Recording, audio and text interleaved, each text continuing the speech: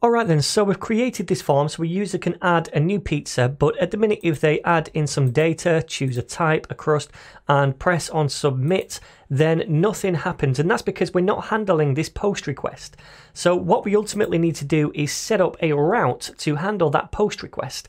Now at the minute inside our form, we've said that the action is /pizzas. That means that we're going to send this post request to this endpoint.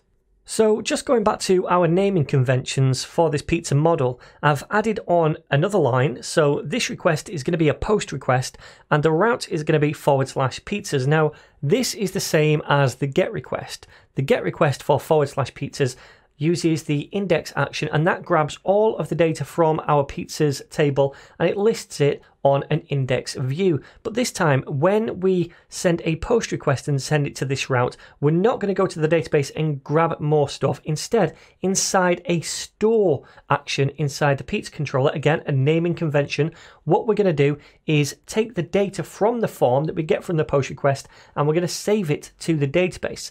Now we don't need a view for this because at the end of the day we're not then returning a view for this post request.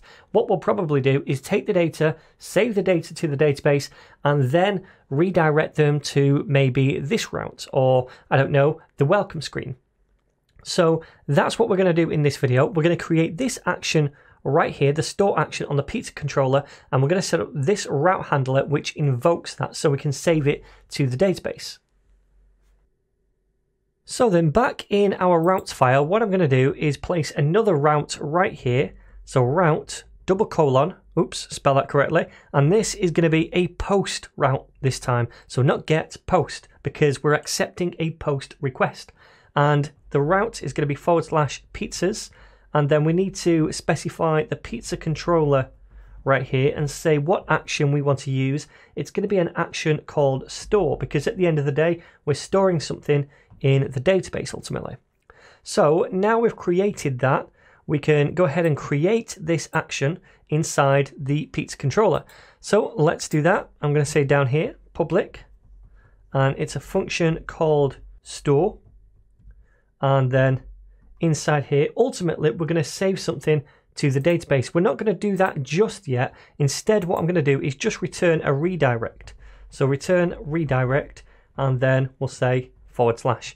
So when we submit the form at the minute, the only thing that would happen is we would take the data, not really do anything with it, and then just redirect to the home screen, you know, the welcome view.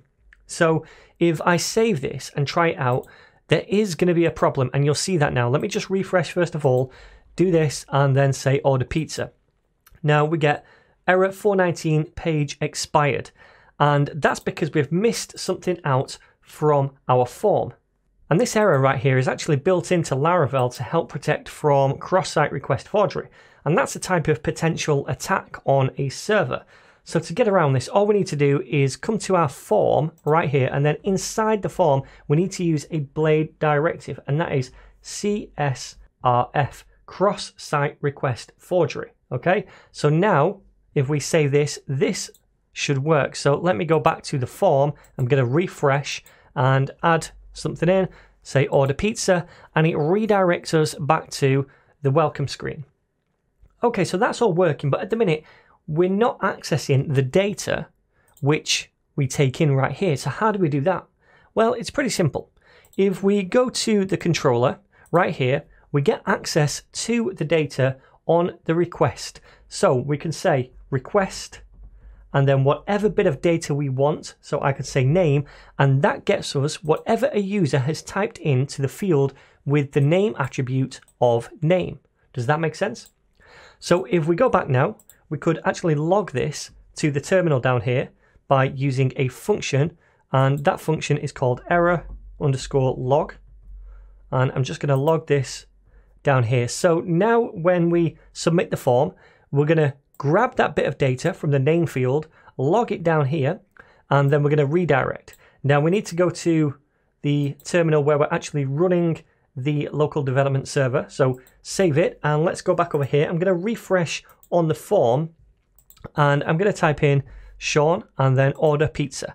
So if I go back over here, we can see that now Sean has been logged down here to the terminal.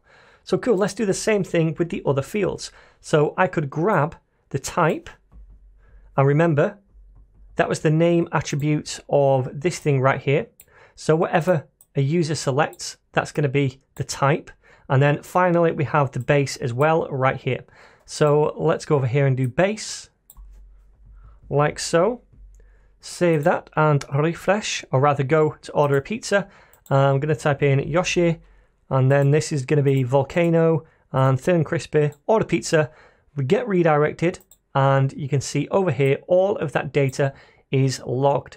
So now we're accessing that data, and instead of just logging it down here, at this point what we'd probably want to do is save that data as a record in the database, and we'll do that in the next video.